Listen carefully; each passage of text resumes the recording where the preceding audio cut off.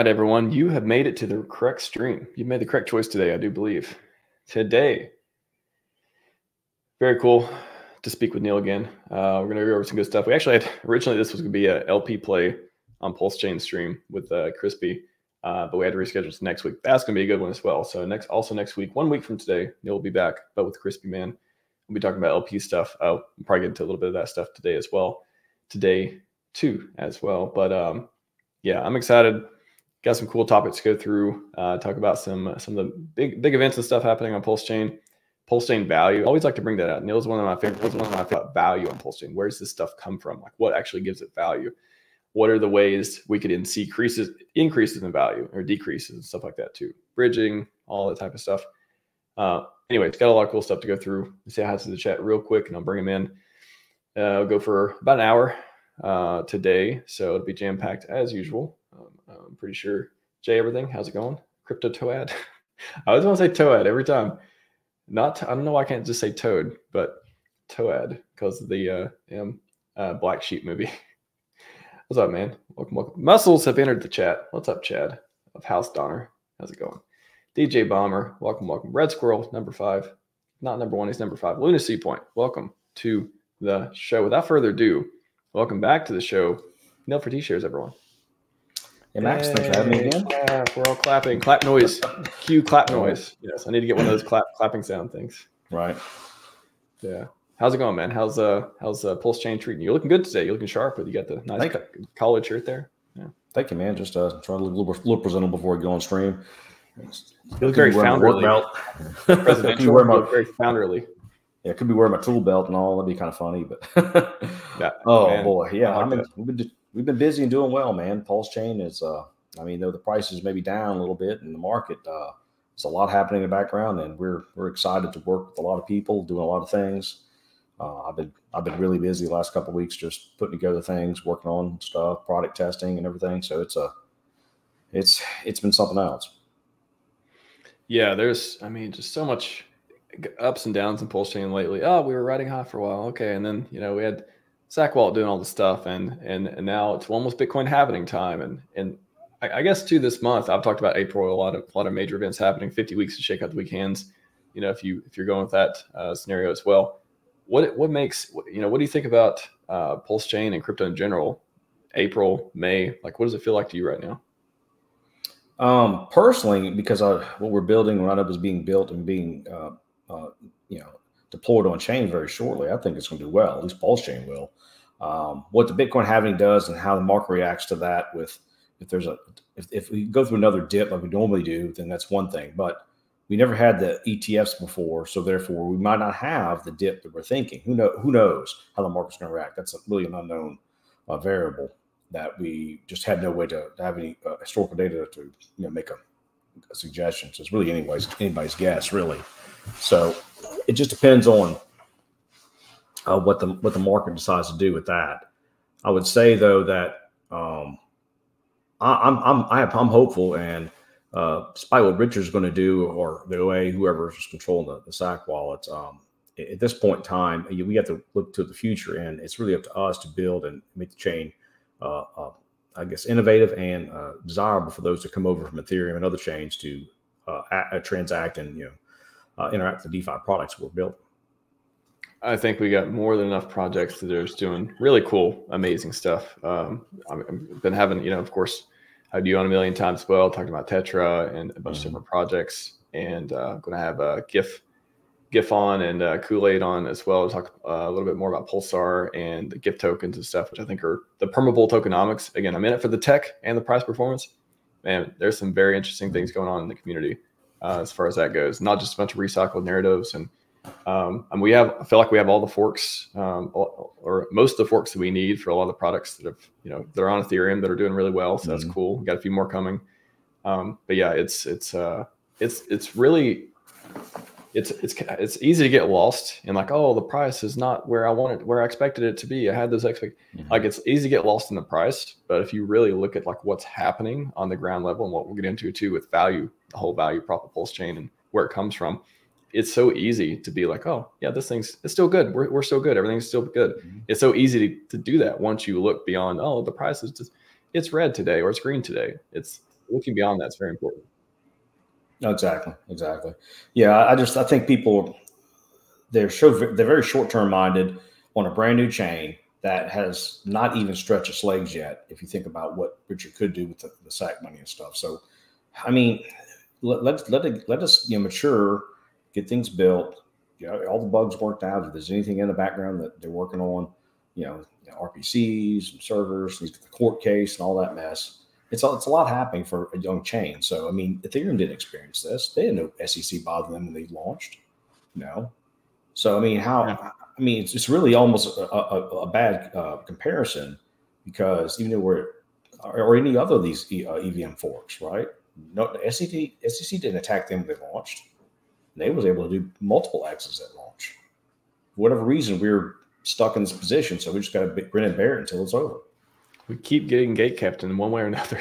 It's incredible how we keep rolling, but we're rolling with the punches, man. Like they keep coming. We're like, I didn't hear no bell. It's like the South Park meme. I've been using that lately. Every time I see something where it's like, oh, this thing happened and it's taken as negative, but like everything's still fine. I'm like, I didn't hear no bell, Doc. Let's keep going. We got this. Like a punch drunk fighter. We continue on. Right.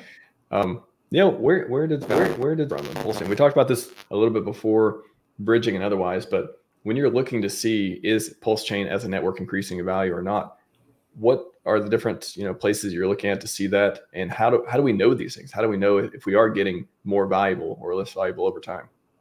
Yeah, well, the bridge is the key.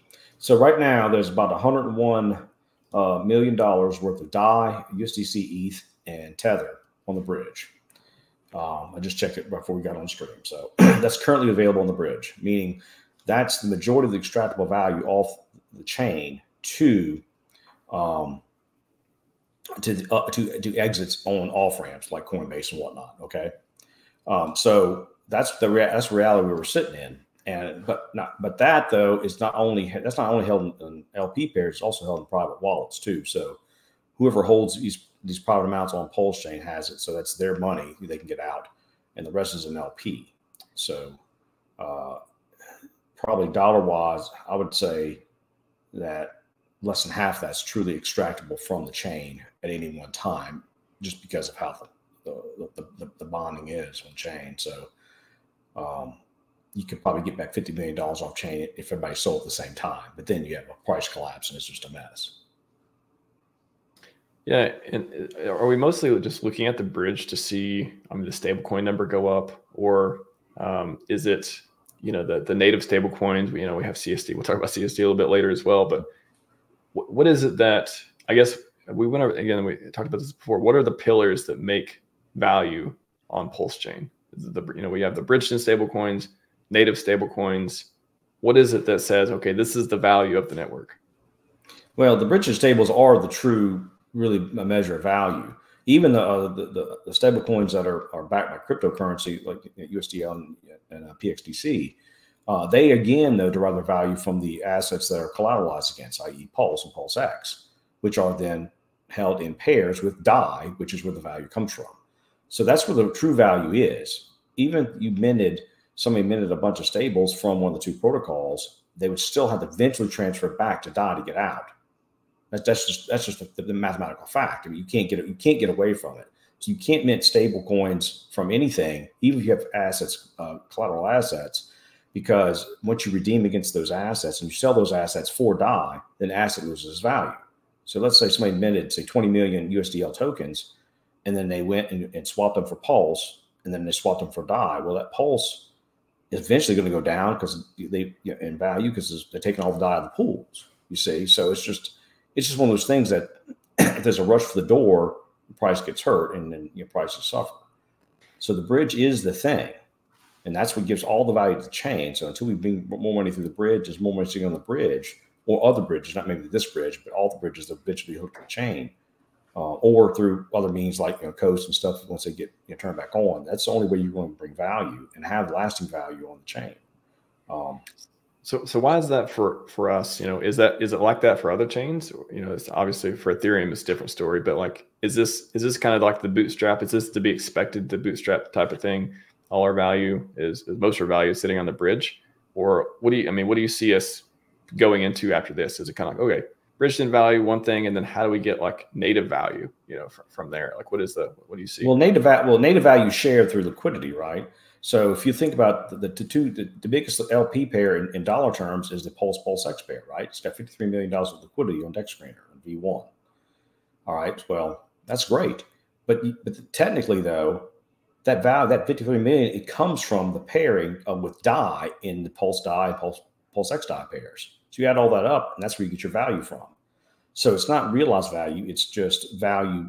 I guess it's just value through the bonding. That's where the value is coming from. So people can rely that they can trade Pulse or PulseX, in fact, vice versa, in a dollar term, mindset, even though the ratios are what they're trading.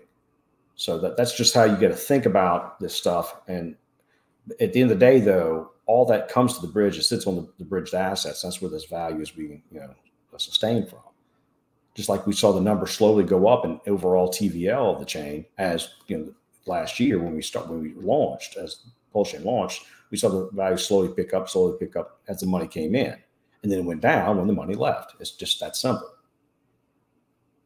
So what are you looking at to see? I mean, is there things other than the bridge number go up to see, how PulseChain is progressing progressing towards more of a native value proposition? Like, what are we to look at for that type of stuff? Well, I think as time goes on, as people stay on the chain more and bring a lot of the liquidity, it stays within the pairs, and they work within DeFi protocols, they lock up tokens and all these things, like through liquid loans and Power Cities Earn, value is locked up. There's no doubt about it. And that does help. And it does help the chain's overall liquidity and its TVL overall. And these are things that we want to see. We don't want to see a dead chain. We want to see a lot of value locked up and people using these protocols and these tools, no matter what they are, whether it's just providing liquidity on the DEXs, whichever DEX people choose. And these are important factors and important things that people need to experience and see and have confidence in. So when they come to the chain, they know that they do buy a token, they can have enough liquidity to trade through without having a lot of slippage. And that's what you really ultimately want, is tons of value, thick liquidity pairs, so there's less slippage, so you can trade and move your money around and use these DeFi tools and services that are available on the chain to increase your positions and your token count, ultimately make money. A question here from Wild Rose: is PulseChain dead? Maybe it'd be good to frame this one too. Like, what does dead look like? And if PulseChain isn't dead, why are we the opposite of that, for example? If PulseChain were to die, there would be no money on the chain, there'd be no liquidity, and the bridge would be near empty. You would say PulseChain is dead if that was the case. But because we have money coming in and we have a healthy ecosystem, we got money going out too. There's no doubt about it. We're not saying people don't come out and take profits. That's nothing, and there's nothing wrong with that. People need to realize their profits. But what you want is, you just want more money coming in than leaving in the net. That makes the chain more and more valuable over time. And as we've seen, I guess you're showing that here, the trades have gone up and the volume has gone up over time, meaning more and more people transacting, and they're using the tools and services as they're deployed on chain for those transactions. And so there's other things coming that, different forks or different things, and like 2FUCs and stuff like that, that's going to make even more value. And then we'll have automation services shortly, and then we'll have other tools and other types of DeFi protocols that we'll be launching that people can participate in and garner more value. So, yeah, that's pretty cool to see the on-chain DEX liquidity between. Wow, look at the juggernaut. 91% is in PulseX of the liquidity. Mm-hmm. Wow. Yep. Yeah, it's just hard to see that. Yeah, I mean, why would? Yeah, it's we have a lot of good community DEXs too, but it's just hard to think of that. Why would that ever change? It's almost like that is the place where most of PulseX is. Of course, we need other DEXs to enable different features and different, you want to do V3 or whatever too. But PulseX being the mecca of liquidity on PulseChain, is there what is the case? Is there a case against that being a bad thing, or is that always going to be like, okay, this is the place where trades can always happen between assets? Well, it'll probably always be the home of Pulse and PulseX as far as those two tokens specifically, and probably a lot of DAI. But at the end of the day, what would you use any other DEX? Well, typically if you're using a DEX, you get a better deal on your trades. And so some DEXs over time may have incentives and stuff like that that will allow people maybe use those DEXs and or provide liquidity there because they have a more incentive to do so. Let's say a typical V2 farm on PulseX for whatever reason, or like say 9mm with their V3 options and stuff like that. So there's reasons for these other DEXs to exist. Obviously, people trying to earn fees and make money as the founders and stuff. There's nothing wrong with that. But Pulse, just because Richard's obviously pumping his own thing would make sense, right? He's going to put all the liquidity there because he has the biggest bags, and that's great because we'll always have a place we can rely with thick liquidity to make a trades if these other DEXs don't have enough liquidity to make the trades worthwhile. Yeah, speaking of just RH products and ideals and stuff, I wanted to bring this up, shared it with you a little bit earlier too, because I'm telling you, a lot of people haven't seen this. I don't think most people have not seen this list, and I think it's so important for people to see it because it really gives you this idea of, man, this was like 2 years ago too. Just imagine, how it's evolved. What we already have, a lot of stuff's already done. Like, we already have PulseChain. This is PulseChain mainnet MVP, minimally viable product, just like what we need to get out the door, like no extra features, any of that. All that stuff's done. Like, we already have hex support, we already have bridges, we already have, PulseX, which is kind of down here. That was supposed to be post MVP, and funny enough, turned into the PulseX deal and all that too. A lot of stuff on this list, but Neil, is there anything that jumps out to you that we don't have yet that's interesting, or you think anything has been like added that you think that PulseChain devs are? We've seen privacy pool stuff kind of pop around. We've seen stable swap feature maybe coming to PulseX at some point too. There's been some rumblings on chain. What on this list jumps out to you is interesting? Well, I would like to see the Tornado Cash fork, Hexnado, whatever it's going to be, implemented for privacy's sake because of the way the governments are acting. I would think though that Richard would be competing with other like aggregators and stuff like Tetra and like Omnis and stuff.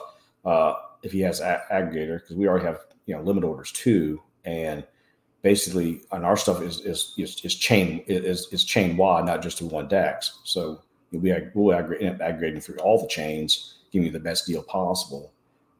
So it's like, well, what would you use? Only one DEX in a limit order, or would you use all the DEXs with a limit order? Which is better? Which is going to give you better execution, right? And those are the type of things where this arbitrage opportunities would be more advantageous for people as more DEXs come online, and then there'll be more opportunities to get better deals and to arbitrage between the prices on all the LP pools. And so, that's a very lucrative place to be if you have software and solutions and automation that can do that for you.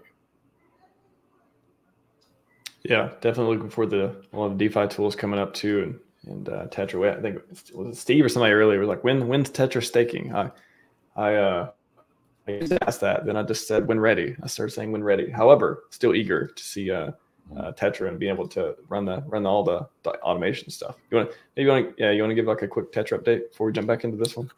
Yeah, sure. Yeah, well, the Omnis updates are about to be launched. They're right around the corner, just like in the next couple of days. We'll have the next update for Omnis, which will have like the compound limit orders and stuff like that, editing limit orders, and all the features that Stu talked about. Then be one or two things. I think he posted in the main Tetra chat what's coming up next, and then after that we'll have the final little bit of stuff that will be added on to it, the liquidity management tool that will be within Omnis, and a few of the bells and whistles, maybe dark mode and all those things, but it's just we're working on the final last little bit of integration with the DEXs, and it's pretty complicated. I mean, pulling price feeds directly from the pairs, every DEX, within like just a few milliseconds, that's a lot of technology and a lot of work to do, and it's just a lot of coordination because every DEX is a little different.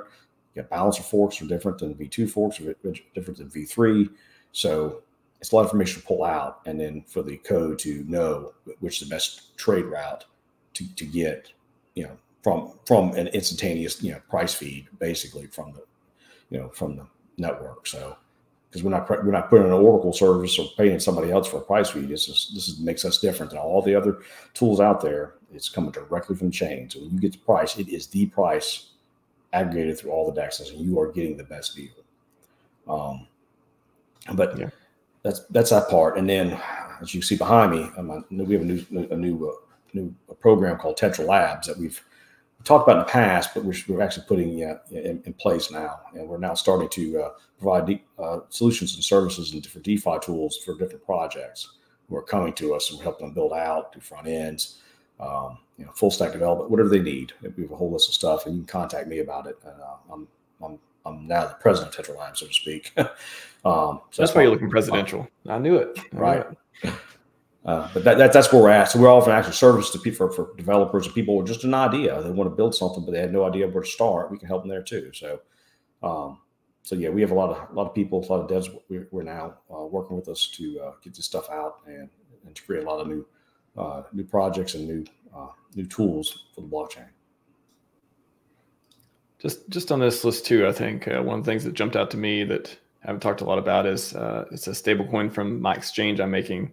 For context, Richard talked about he had an exchange license in I think in Europe or something. Talked about at one point a few years ago.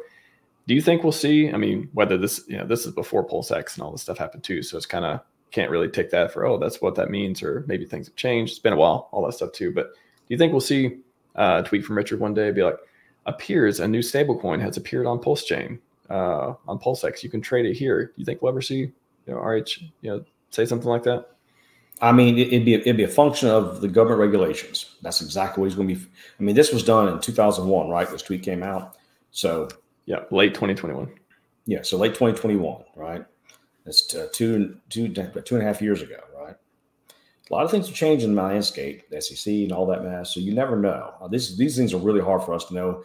He had a wish list. This is before he probably got served, so he had no idea what the legal hurdles he had to go through, thinking he was good. Now he's got to deal against her and a bunch of yahoos up in Washington. So it's just, it's hard to know. Even Richard is going to have to basically, react to the world around him. He can only do what he can do. So that's it. I mean, we just can't take these words for gospel, because who knows? I mean, maybe in the tornado cash might not be possible if every outbound place is going to blacklist any technology like that. You can't use it then, right? I mean, that's what they want. They sure don't want privacy. So I could see them blacklisting something like that. But yeah, I mean, these things are, I mean, a wallet. Well, we have internet money. Do we really need another wallet? I don't know. He has not stopped talking about wallet. I'm pretty sure he even mentioned wallet again, either in the Christmas video or one of the last two videos or audios we heard him speak. I'm pretty sure he still mentioned the wallet, which I was like, okay, you're still mentioning it. It sounds like it's still happening, even though we have community. That's what, that's a question too. Do you think we'll see? Because even on here, he talked about, Uniswap V3 front end. He talked about a few different margin trade. I mean, do you think we'll see stable swap? So there was a stable swap thing that got forked the other day. People saw on chain, which, that's what PHUX is used for, a lot of stablecoin execution stuff. That stable swap could be integrated. As far as I know, I've did a little bit of research. It looks like it could be integrated into PulseX as a feature, just like I think PancakeSwap had done or made it able to do or whatever. Do you think we'll see new RH products, platforms, or features that will be like, even though he may know or may not, well, I actually talked about Fame before, so I imagine he'll have somebody do a survey of the products that are out there already. But do you think that you're like, okay, well, I'm launching my own product? Like, do you think it even matters if community projects are launched, as far as, would they change his plans in his mind? How do you think? I really don't think so. I mean, RH build what he wants, and it's up to the community to decide what they want to use. Which tool and service will teach you your money the best? That's what it boils down to. Where can you make the most yield for your dollar? And that's where you need to go. It's just that simple. And so it's up to these community builders who are building whatever out there to make their products really, really good, and get some your product loyalty, and treat their customers and their users well. That's what you want. And so that's just straight up business. So if RH wants to compete with Fame and the PH ecosystem, he's got enough money to do it. But the question is, who's going to use it and why? What benefit? How much more can they get? That's the question that he'd have to answer and solve to get people to switch over to use that themselves. Even the V3 stuff, like we get 9mm. Do we need another V3 DEX? I don't know. I mean, even Alex has one on this Hedron app he forked. Not many people use it, but it's there. So, I mean, it's just these things. There's plenty of room though in the chain to have multiple copies of doing similar things. Now, I for one like a lot of dexes because that's a little more opportunity to arbitrage. That's just my opinion. It's just one of those things. There's nothing wrong with it as long as these dexes are functional and do a good job. If you look at here, I mean, just thinking about that. I mean, for example, my opinion is I don't think RH considers what the community does as far as like decisions he makes in general. As we might have saw that with EHEX and stuff, right?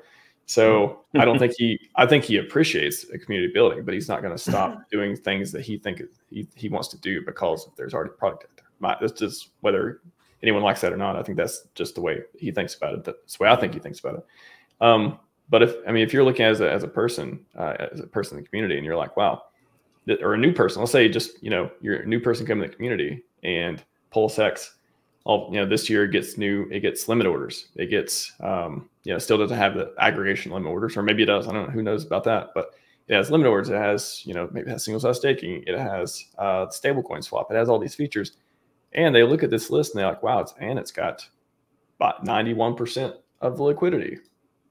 Like, wouldn't a new user's choice at least be like, wouldn't you imagine them going there first just because, hey, this thing actually does all the things I want now? Not, their opinion is going to be it does everything they want because they never were here before when it didn't have those features. But if it has those features and it's got the most liquidity, it seems like that would have, that would be attractive to new users at least. Well, it's going to go, it's going to boil down to marketing, right? Is RH going to market his own stuff, or is he just going to build it and let people use it? Is he out there actively every day? Hey, come use PulseX. I mean, he's tweeted more lately, but I mean, for a while he didn't say nothing. He was silent. And all the other communities are building and doing live streams, AMAs, hosting stuff on Telegram, talking about stuff, building cool stuff. And please, so, can we tempt you? Can we tempt you, RH, to get back on Twitter Spaces? Please, Neil, tempt him. Do it. Right. Well, anything. But the whole point is, it comes down to marketing at the end. RH may build all kinds of cool stuff. He may make PulseX just jam up awesome on a technical level. At the end of the day, though, if you don't advertise, it's just by default there. Well, okay. But if somebody uses an aggregator like Omnis, it's going to go through PulseX anyways to get the best deals. He's still going to get the benefit as far as the volume through it. That does not matter. Just not going to use his front end.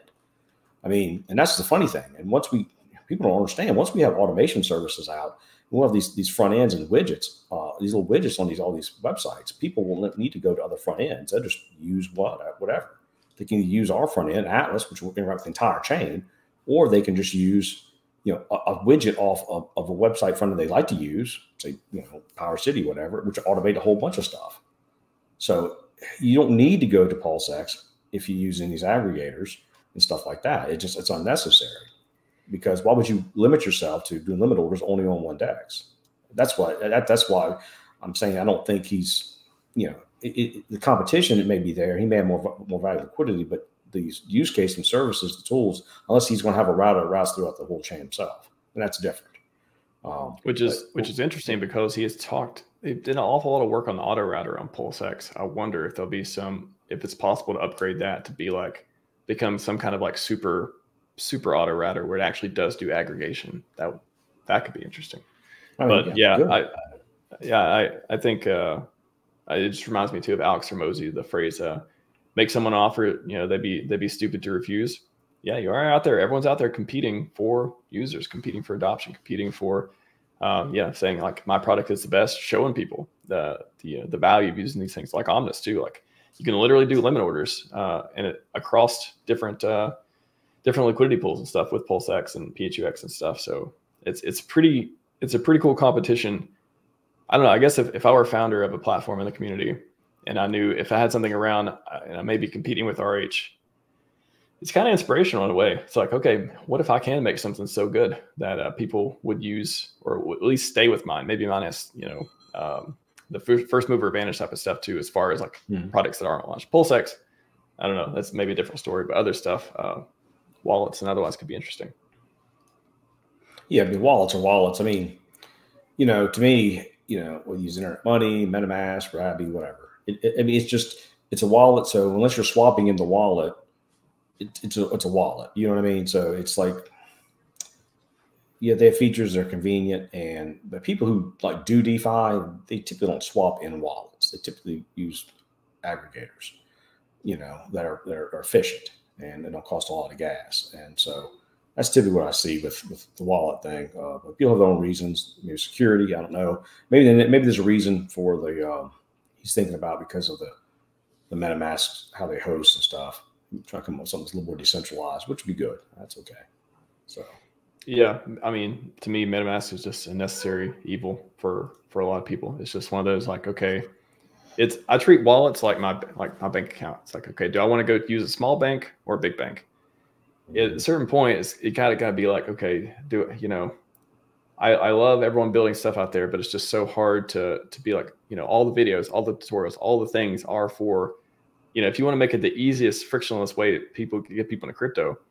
You don't tell them to go, hey, go to this obscure exchange and do all this stuff. You tell them, go to Coinbase, buy ETH and go do something with it. That kind of thing. So I hope the community is able to build, again, outstanding products where it'd be like, you're stupid to not use this. Like, it's so easy. It's so frictionless. It's so amazing. There's so many benefits. It burns this, it burns hex. Like, I think Internet Money burns hex and stuff too. You're foolish not to use it. If we get to that point, man, like that would be and who knows, maybe we'll get there with some of the community products. Maybe they will be, hey, this is the obvious one to use. Shifting gears though, CST is a stable coin, right? Yeah. It's what it is according to the website. and shout out to Coast, man. They were doing the work that nobody wants to do, nobody probably can do. I hope they get super rewarded for what they're trying to do for PulseChain. But it has been rough past few days, right? Like, can you take people through what happened and why we're not at $1 right now? Oh yeah. So when their banking partner gave up on them, or for whatever reason, I don't know why, but their banking partner stopped working with them. Well, now you don't have a way to on or off ramp, fiat into Coast. So everybody who owns Coast tokens are locked in the chain because they can't redeem them. What are you going to do? So it makes the user sentiment and the confidence go down. So therefore the price goes down, even though they are working to get new partners and get it back up and have some redundancy in that area. So in case one partner fails, another can pick up. That's where we're at. But that's the fickle nature of fiat and the TradFi system. It's like, this is a mess. These people, every day the winds change and they can turn on things on and off, and you have no control. So you literally have counterparty risk dealing with these people because they're traditional finance, entities, and there's nothing you can do about it. But I'll give props where they do. You're exactly right. They're doing the hard work, and for them to go literally around the world to find partners to do this with, and go through all the legal hurdles and licensing fees and just everything involved. I mean, it's got to be a paperwork and logistical nightmare. The team of lawyers and accounts they have to have on standby to work through all this mess. I mean, I wouldn't want to do it. It did give me a headache. But once they get back on, we're golden. And hopefully this will never happen again if they got enough redundancy in place to keep it. But then at the end of the day, though, all the feds have to do is to shut them all down. That's it. It's that simple. I mean, so there's still always going to be a risk dealing with this type of thing, whether we want to say it or not. At least for U.S. citizens. Other countries maybe not. But U.S. citizens always you put at risk because of what the government can do if they ever decide to. And just to be clear for people using CST, it's not like this is not like a smart contract bug or a failure. It is just a relationship that the platform has been put on pause for now because the banking relationship they're trying to redo it to get better partners or better ways to do the fiat on and off ramp. And this chart is just a chart of human emotion, right? This is not some failure of things. It is a failure of the peg. Just the chart of people saying, oh, I don't know, like, is this a good idea or not? But the software itself, nothing is failed other than people, just trading their ability to have confidence in a system that's on pause right now. That's basically what's going on. Yeah, that's exactly it. I mean, and I know they want it when they turn it on, they want to be on and never turn off again. I understand who would want this. Nobody wants this, right? And so that's the thing. It's just that with the amount of liquidity that's on chain right now, it's just not very much, so therefore they're trading below peg until new fresh capital comes in. So when they do turn on, I'm curious how many people who picked it up at 80 cents are going to go out and redeem for $1. That's my wonder. that ARB opportunity, right? So we had USDC loose peg went down to around high 80s, 90 cents or so a year and a half ago or so. That was a big event. A lot of people panicked. USDC, the biggest, most trusted stablecoin, all that stuff, and people made money. I think even the OA, I think they even made money off trading some of that too, and all that stuff. So there, if things do recover and they do go well, then some people are looking at this as ARB opportunity. But they're wilder things have happened too. Like, again, we appreciate Coast and all that. We hope that everyone who bought we hope there is an ARB. This is an ARB. Everyone buys it. They make money on the stablecoin type of thing. They get back to business as normal. Everything goes well. There's always the risk of the other side of that too. But boy, like, do you? I think if it were just some random team out there, not having seen them put into work for like a couple years now, I would maybe think a little bit differently. But these guys, I hope they can get it, because it's such a valuable. Maybe talk about that too. Why is it so valuable to have this native stablecoin on PulseChain? Like, how does that help us? Well, I mean, it helps us get on and off without having to go through a centralized exchange. So they'll, as Coinbase or Crypto.com, whoever people use, basically just milks you with fees. Then you get the Ethereum fees once you bridge out, right?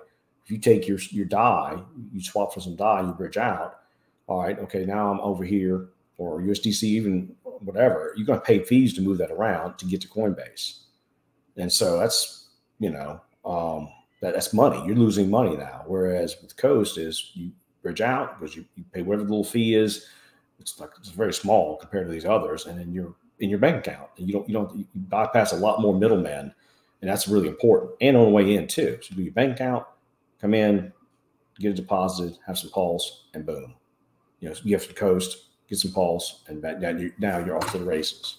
But they're going to have to overcome those. It's going to take a little time because of what's happened is the liquidity issue between on the chain, because right now there's a disparity. So there's a lot of slippage people eat when they come in with Coast, because the biggest pair I think is on Flux right now, and it's even still though it's like a 3 or 4 to 1 ratio of USDC to CST. So there's still some slippage issues, but that'll correct itself though as more money comes in. There's no doubt about it. It's just going to take time, but I'd say give them some grace, give them some time, and let them fix it, and we'll go from there. A question from Bitchman 369 show: what exactly is Tetra Labs helping build for Naga's Voodoo Balls launching soon? Okay, so yeah, all right. So Tetra Labs is doing this from pro bono. We're helping out Nagabo. Nagabo wanted to launch a meme coin, not just a one-time meme coin pump and dump, which you see mostly in the space, but so he was needing some assistance, and he went to the SolidX and guys and Randy Larsky and that bunch, asked him some questions and some guidance on how to launch a meme coin, and they gave him some advice with liquidity and stuff, because we've done a good job with bonded liquidity amongst their index with Axis and Fire and Nope and stuff. And so they agreed to basically bring Naga into the fold, so to speak, with some liquidity. And we're helping as Tetra Labs with some technical development on the front end and a token contract sniffer that's going to allow him to post on his website contract scams, so people know what to look out for. So they can go to his website and say, hey, look, this token's a scam. Here's a contract for this. This one's a scam. Oh, this one's got these bad things. And his I guess his shtick, so to speak, or his reasoning is he's going to put the voodoo ball curse on all these bad contracts trying to rip people off, like these honeypots and stuff. And so he's trying to do a certain community service in this with this launching this meme token. And it'll be launched just like SolidX was launched, and Axis and all these other tokens with high liquidity, and encouraging the community who participates not just to buy and sell it, but to buy and provide liquidity and exit out responsibly using like V3 liquidity and stuff. Hence the reason I did the video the other day for him. Gotcha. I just want to say that Benjamin, that's a beautiful avatar you got there. It's like I aspire to make thumbnails that amazing. That is very cool too. It is nice. Yeah. Wow, I don't get to see a lot of cool new Pulse logos. It's beautiful. Do you want to talk about how about the state of, that's another thing on people's mind too. I think what is the state of borrowing and lending right now on PulseChain? A lot of stuff, you were on the show last time with Axis, and we were talking about LL and We've got Power City, Earn Launch, and all that stuff too. What is interesting, optimistic? Like, what is good for people to know on like what's going on with PXDC and USDL and all the stuff on the PulseChain right now? Well, I think people learn a really valuable lesson very quickly that this is not a free ride, and the participation in those protocols show it. You can look at their websites and how many vaults are open and stuff, compared to what they were, and people realize that this is not. It wasn't a free lunch, so to speak. You are taking a loan. Your assets are at risk. It's a loan. Though you don't have to pay it back, you don't pay any interest, you still put your assets at risk. For whatever reason, after all the things that were said, people did not realize that they were going to be redeemed against so often with the arbitrage opportunities. And to be fair, there was never really a big narrative, though it was always a fact. But it's also assumed that we will all be going up right now, not going down as much for a long time. So, that plays into the understanding of how the protocols function, which are functioning as designed, at least to a certain point. So I don't see that the lending concept I guess it's not always cracked up to be as people see how the nuts and bolts work. So therefore, people have to really take stock of why they want to get a loan, have a plan before they take a loan out and interact with these contracts. Because what are you going to do with the money? If the price is going to go down, you can get liquidated. If the price goes up too fast, you could possibly get redeemed. Though you get some of your stuff back, don't get me wrong, it's still not an ideal situation if you want to hold your assets or at least value your assets. And so I think people have learned, as they see the things move, that these tools are there to be used wisely, how they're supposed to be used. So it's not going to be a get rich quick kind of, 10,000 APR type, farm or anything like that. That's not how they're designed. I just hope that, I hope people have learned the right lesson on this, and I hope it doesn't cause people just not to use the protocols at all. I think that's the delicate balance of like, how can an average person, we've been talking about liquid loans in Power City for like 2 years now, right? Went through all the mechanics. You did videos. I've had people on the show a million times talk about it too. It feels like we're not going to be able to learn that much more about the protocols themselves. Like I think most people get the idea. They understand somewhat about liquidations, maybe not so much redemptions part, but the whole never selling, very popular idea, very just common sense. Why wouldn't you do that sort of deal? I'm not sure people are going to be able to understand much more. I'm just speaking on behalf of the common crypto person who's in the community, who's like, hey, there's this tool. Maybe I sacked for it. Maybe I didn't. But I keep hearing people use it. It's supposed to be great. I don't know if they're going to learn that much more about the mechanic side. I think they just want to use the tool if it's not going to, not lose their money. The protocol is not going to lose the money, but they're not going to lose their money using the tool because of a liquidation or redemption or otherwise. How do we strike that balance? How do we get people to feel safe using the tools, and then also not have to be like this, protocol DeFi nerd in order to use it properly? Because if everyone has to be a nerd to use it, that's going to be 1% of the entire community. Like it's going to fall off a cliff if everyone has to be like this master using it. How do we make them feel safe using it and not have to know the ins and outs of every single thing? Or can we do that? I don't think I really don't think these tools are for the novice. First of all, these are people who know what they're doing. They're taking calculated risk to use the tools. That's who needs to use these tools. Now, if we go do a 10x in the next 6 months, these tools will have a lot more use case, because then if we're in an upward trend for a while, you can put your money in, borrow against it, buy more, and do these type of rebuilding strategies to increase your positions.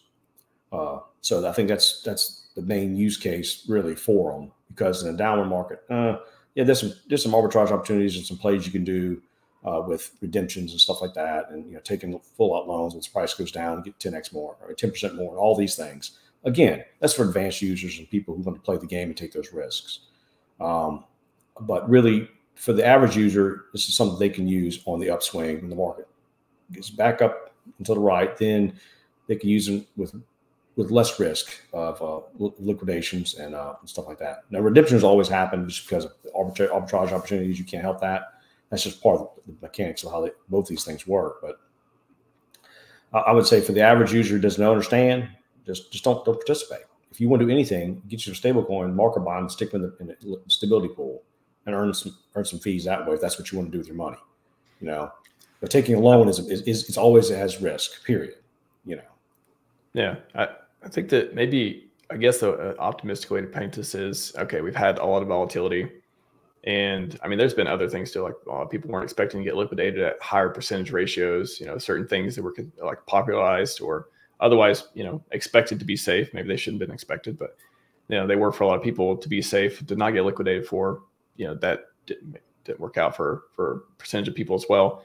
It almost feels like it's like a, you know, like a whale tool at this point. Like borrow and lending is almost for, hey, you better be in that 1% of people who really understand these DeFi protocols and borrowing and stuff, or you just, you know, you are one of the TA guys who just wants to time the market and you have plenty of capital put in, and maybe you're not worried about losing it as much. But I think restoring, I don't know, what do you think? We just need a run up? We need like the, you know, bull market for PulseChain at least to be consistent before a lot of people will come back and be like, oh, loans, that's just something everyone does. Not everyone does, though. You know what I'm saying? Like easy to get into, instead of now it's like, oh, I'm not sure if I want to risk, you know, I'm not sure I want to risk liquidation because what if the market goes down again, that kind of thing. Well, I mean, again, why people ask themselves the question, why are you taking a loan up in the first place? Why are you putting a potentially good appreciating asset up for collateral to take stable coins out? What's the plan? What are you going to do? Where can you earn more in APY than the price appreciation of the asset? That's really what it boils down to. Unless you just want to get out and go buy yourself a car.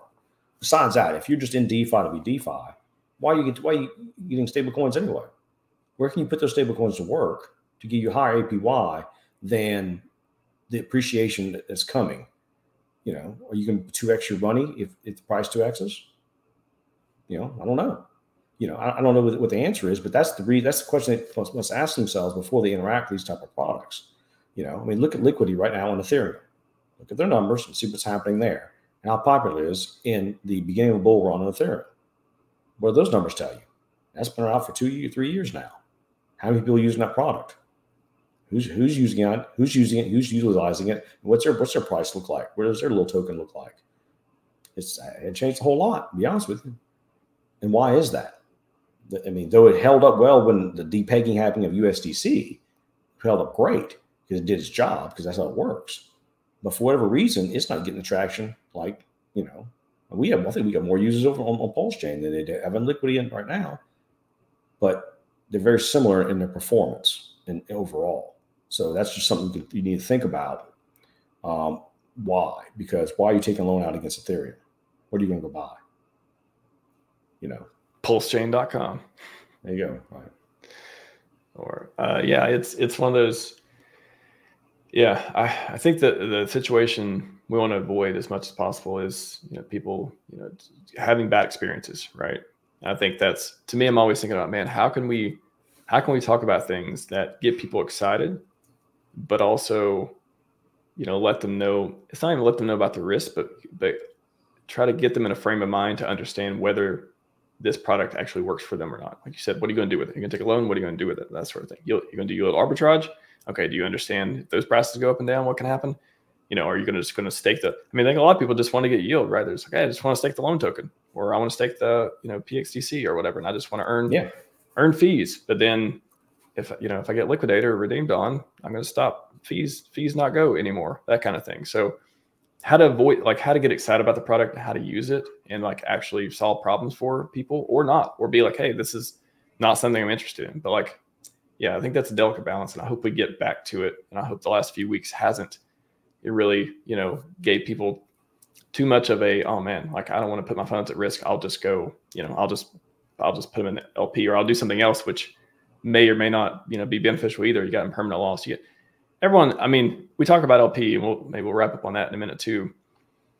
LP is one of the things that I played around with a lot at this point. And sometimes I'll even find myself, I mean, from time to time, pretty often I'll be like, it's not even worth to do LP for these coins. Like either the APR is not there, the permanent loss risk is too much, or, you know, I'll try something out and be like, man, yeah, I made like X dollars in fees, but then maybe, you know, the price ran away. I had to go back and buy the other coin up before. It's like all these, you know, you're kind of chasing stuff around a lot too. So LP, I think talking about it, I'm almost more interested in, you know, of course, interested in making money via LP, but I think thinking of LP as the, you know, like Crypto Kool-Aid, I heard him put it this way, like the grease on the wheel type of thing of like, it is so important to the ecosystem. And it doesn't mean that you have to do it though. It doesn't mean that it's going to be beneficial for you to do it. It doesn't mean you're going to make a lot of money doing it, but having it around, and especially some of the new stuff coming out around automation and all this stuff too, and LP plays that, you know, we'll get into with Crispy next week as well. Having it, knowing about it, knowing how it works is almost, you know, even if you're not going to use it, it's not going to be beneficial. Knowing how it works is going to be super important to lay the foundations for you to understand the products built that are using it. So yeah, I know we talked a lot about LP and, you know, about the SAC funds and stuff and how that could work out and all the amazing moon math and stuff we can do there. But yeah, you want to talk a little bit about just LP in general and how this ecosystem, maybe it has a unique opportunity to really do some things that's never been done before with liquidity providing and LP plays? Sure. I mean, there's really nothing new under the sun when it comes to LP on PulseChain because we were forking the same things on Ethereum. So that's really nothing new per se. At the end of the day, when you ask yourself, why would you provide LP for a pair of tokens, like say V2 liquidity style liquidity? Why are you doing that? Well, you want to make fees. That's the only reason you're doing it, right? And you know you're going to suffer from permanent loss no matter what. So you ask yourself the question: is if I am suffering permanent loss, I end up with the other token or more of one token than the other. Am I really distraught? Am I hurt by it? Right. And so whatever the token, that's a personal thing. So if it's hex and hex, if it's EHEX and PHEX, and you played that game, you might be upset if you provided LP. You get a whole bunch of EHEX. Right. That was a bad play. Maybe I like EHEX. Maybe I like it. But some people may have said, you know what, I'm willing to do it because I want more EHEX. They're happy because they took their EHEX and staked it. They bridged it over and staked it. You know, they may be happy with it. That may be their play. That's fine. But let's say you have a stable coin in Pulse, for instance. Okay. I'm providing liquidity. Well, if Pulse does a 10x and they take all my Pulse and the stable's left in this LP pair, I missed the 10x. I'm locked out. It's kind of a mess. But if it kind of runs sideways for a while, I'm getting a little bit of both. I'm earning fees. Maybe it's worthwhile because it's a high volume. So maybe it's worthwhile me to part my money. But the PulseX pairs, they tend to kind of move together because they're bonded so heavily. And you can provide LP without really hurting your bag because it doesn't really matter which one you get more of. The ratios stay within a certain range. So you're still going to be okay. And they're both going to run together, similar number of X's. So you really can't get hurt too bad. Maybe that's a good play. And you'll earn fees the whole time you do it. And then we have farms too in V1. So you can do it with just farms and you're incentivized by getting the incentive token to provide LP versus V2 on PulseX, which is no incentivization, just straight up fees. It's a choice of the person. But things outside the farms, which are there for a reason, that's why PulseX is so big, because Richard's encouraging people to use the farms to make money. And that's why he buys an incentive token when he brings money over, because it makes that thing more valuable. Okay. Those are tools we have. Now you have things like, the Fox token, the emissions like that for providing LP. And then you got V3 liquidity, which you do concentrated LP, like with 9mm and stuff, to make even more fees. You'll get way higher APRs. The problem is very short ranges, and you have to manage that constantly to keep those APRs going. So there's nothing wrong with LPing if you know what you're doing, but beware though of impermanent loss for V2 style liquidity.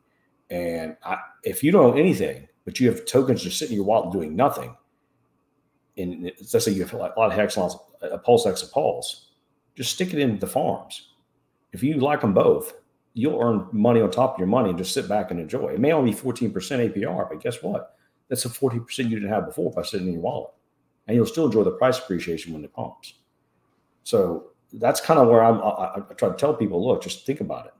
Now, things like with what the guys like Crispy and Axis and Randy have done, they have a coalition of guys that put together a team. They have all agreed not to sell or to sell very little. And they've done a really, really good job with their LP management on these launches. And that's the reason these tokens like SolidX and Hope and, Fire and Axis go up, because they manage LP very, very well, to where there's not just a bunch of it out there, people to buy and dumping. And those who are buying it are holding it and providing LP and not selling it. That's a secret sauce. And so that's how you can launch tokens and make the price go up without having to hurting the price by the sellers. A few sellers do sell. There's more people not selling and providing LP. And they're getting out through like V3 liquidity and stuff, so they can basically DCA out without actually dumping on the price on the V2 chart. Yeah, I think it's been interesting to see just some of the different tokens and stuff launched. The LP management you talked about too, and if you were going to provide LP, so the farms, I think is the interesting part, where if you're earning an incentive token or something like that, the idea is to encourage you. Okay, well, you're providing LP, and if things do go the way you don't want them to go with a permanent loss, hopefully that the idea is the coin would make up for it, or at least make up for most of it, especially if you're not earning the fees, which is on PulseX. But for coins that it's like, for the coins that launch and are very volatile one way or the other, what are people thinking when they're going to provide LP, when they see, okay, well, this coin just went up about 100%. I have all the other side of the other coin, and now it ran away from, like, it's almost like there's a lot of management yourself to go on with the with where you place LP for the more volatile tokens. And that's like a big difference between the ones that are like, okay, they're kind of in stable ranges, right? Especially on V3. Well, yeah. V3 is where you'd want to really manage it. You can do it with V2 to a point, but you'd have to make sure that you offer LP at, so once you make your initial purchase, let's say it's coin launches, you make your initial purchase. All right, so I got a lot of these coins got bottom low. Okay. And if I provide LP, I'm more likely I will lose the other side as people, one side or the other. You'll lose one, right? And as people buy it up, they're going to buy your coins, and now you have no coins left, but you have all the other side, Pulse or whatever, which may not be a bad deal, but you've lost the price appreciation. So that's not a good idea, maybe. But if you're in it for the long haul and don't care, and you put just a small portion of what you purchase with LP, you just waive the fees and just let them sit, because eventually the ratios will move around and you can get out whenever you decide, right? V3 is different though, because I was gonna say on V2, it's almost way I think about V2 is like much easier to just like set it and forget it sort of thing, and just like, oh, I got the fees, I'll get the percentage to pull when I pull them out. Versus V3 is, oh, I'm gonna get this high APR, I got this awesome range, and then boom, it shoots all the way down. You're like, oh, now I got the other thing. Well, maybe you want it not. And it shoots the other way. Oh, I got the other thing. I don't have any of the coin that may go up a lot either. That kind of thing. So it's like very, yeah. It's a very time consuming, and it's hands on. V3 is. So what you got to do is not think about V3 as first of all, you never put your whole bag in one point. You split your bag up in different bits on V3. So if you have a coin that's going to go up in value, you think, well, this coin just launched, it's probably got a good trajectory. I anticipate whatever, 1 through 5, 10x, whatever it is, right? Then what you do is you split your bag up in several things, and you have the asset, you put it down to lower levels and just move on up in different tiers. And then as the token appreciates and people buy up your tokens, you have the other side. Then now you have something later. Now you have the pulse, let's say, and you're holding the pulse, you're waiting, and you see the price start to go back down. Then you put your pulse below it. Now you can buy it back and offer support, which is really important for LPing for the price. So as the price goes down through your support level, you have a buy wall. You buy the tokens with whatever LP you put in. Now you have more of the tokens. And you can put those up even higher if you can anticipate even higher gains. And this is how you manage LP when V3 with a group of people who aren't interested in selling. They can push the price up. And this is how Axis and Randy and them are all doing all this. Is they're just not having a whole lot of liquidity at places and forcing the price to move up to where the liquidity is at, forcing the price to be, the token count price in dollar terms to go up. It's what Richard did with Hex. Same thing. That's why Hex went up the way it did. It was a perfect LP management chart, and that's how they learned it. Richard also feels like an advanced user for sure. So everyone listening, advanced users, like, I don't know if you remember that they did a stream, and they mentioned this, that the average person was locked out financially for playing these games on Ethereum because of the cost of gas. Richard could afford to do it. So he figured the process out. And like Randy and them said, that they learned from Richard how to do it. And they've now successfully, obviously, copied the same plays with these tokens, and they've been real successful. And I give them kudos because I think it's a brilliant way to do it, and it protects the price, and people can still take profit responsibly without just dumping on everybody's heads. And so if you have more people being responsible and fewer degens, you can have a very, very good quality token launch. And we're hoping to help Voodoo Balls and Nagabo do the same thing. Yeah, just more on that point too. Do you think, right now where we don't have a lot of people, not as many people as we want to come into PulseChain and new money and stuff like that, a lot of different coins launching and plays and stuff. It's almost like do you see it kind of capital moving around? It's like, okay, I'll have this coin. Oh, I'm going to get in this coin because it's launching, instead of new money coming in. Oh, I'm going to buy this thing. So everything kind of grows together. Do you see it kind of shifting around, or do you think there's just plenty of money where it doesn't really affect much? I mean, I don't know. I had to look at the chart and see where with the bridge value, how much the bridge value has gone up over time. There's money coming in, don't get me wrong, but some leaving too. I'm not sure what the net is. But unless there's more money coming in and going out, we're just trading money around. Right? That's just the fact. I mean, that's just what the numbers are. So, but the bridge money keeps going up, and there's new money coming in, people getting into whatever project there is, and that's great. And so maybe when Coast gets fixed, a little more money coming in, and maybe the SEC thing kind of goes, or maybe Richard brings some more of the SAC money in to help boost it, things like that. Back up those Brink trucks. Mm-hmm. I think that's the hopeful thing is like, okay, right now it may feel player versus play right now, but boy, as soon as, whatever, catalyst events happening or otherwise these major events and stuff going on, man, it's like all these different projects and stuff can grow together instead of, I'm not saying capital shifting around as much. I'm just saying it wouldn't even be an ideal that would need to do that if you just had more people coming in who want to make money and, hey, I'm going to put my money into this thing. Let me see what happens. And everything just kind of grows up together. That I'm excited for, like, events that'll hopefully kick that stuff off. But anyways, nail for t-shirts, everyone. Are you not entertained? Are you not value-tained? Have you not got value-tainment today? Shout out to Value-tainment Channel. They interviewed Richard. Did a great interview on that, by the way. Neil, you like that one? Yeah. Yeah, that's pretty good. Yeah, that was a good one.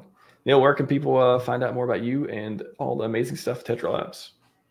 Yeah, Tetra Labs. You can reach out to me on Telegram at I think where my Telegram handle is. Let me see. I don't even know my Telegram handle. No, every single time I ask you this, you fumble the same time every time, and then I got to save you. I'm at Work for Crypto on Telegram, so that's my Telegram. But yeah, you just reach out to me, and I'll actually handle any inquiries directly for Tetra Labs, and then we have a list of things we offer, and then on technical level, and then once we get to a certain point, then we can go over some further details. And Stu's there with us too. But he's so busy building the background. He needs somebody to kind of be a face for Tetra Labs and just get out there and and just deal with the people one-on-one until we get to technical discussion. But yeah, I'm there in Tetra Labs. You go to the Tetra web main channel. We have all the admins there if you have any questions about Tetra itself. And then you reach. Also, I'm also in the True DeFi room. Also. Helping them with the P2X, trying to get it out. We're doing product testing, so it's on horizon very shortly, and we got that. And then, like I said, we're helping Nagabo with Voodoo Balls.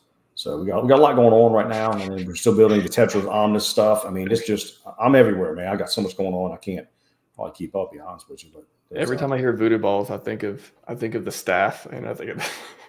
Oh well, look, Naga is a living meme. His own words, so it's great, and we love it. I mean, we get along great, and I look forward to working with him more, and I'll probably end up live streaming when his launch happens too with him. Wow. So we've got a launch party for him. Mm-hmm. I've got Neil's stuff on there. Work for Crypto on Telegram. Work for Crypto on YouTube because I've tagged Neil in 50 videos, so like I remember this. And then Neil for Crypto Twitter, which I also remember when I create the StreamYard links. I have to remember it's not Neil for T-shirts, it's Neil for Crypto on Twitter. But his name shows up Neil for T-shirts. It's a mess, Neil. It's a mess. I don't know what you're going to do with you, man. I don't know what to do with you. I know, man. I was all over the place when I'm making all these things up. Fast Abdul, what happened to the crazy 80s headphones, Neil? They broke. Fast Abdul, they broke. Yeah, those were kids' old gaming headphones. And, yeah, if Tetra does a 10,000X, we're going to get Neil a new headphone. We're going to all chip in and get it for him. Right. Well, they wanted me to get some really, really big ones, not the old, just massive ones, but just as a joke. But that would be funny. That'd be funny. Yeah, no. Tetra Lab themed. That'd be cool. Yeah. Maybe it'd be more efficient. Yeah, should get like a really minimalist one. That would be like the Tetra. Like, do more with less, right? Technology. I could get those little small, those little sunglasses they had in the 80s that that little narrow ones, like Oh yeah, headroom more. Remember? that would be yeah. Those would be. I don't know, man. We got some good choices. We get you some Google glasses, but in the form of like pilot glasses. That'd look cool. I think you look good on that too. You look cool. All right, everyone. That's all we got for you today. Scivive and 5555. We are out. I'll take care.